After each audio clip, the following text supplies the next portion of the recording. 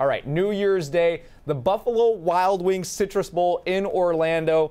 Number 14, Michigan, taking on number 19, Florida. Now, these two teams almost created the college football playoff doomsday scenario where they could have created an absolute chaos. Yes.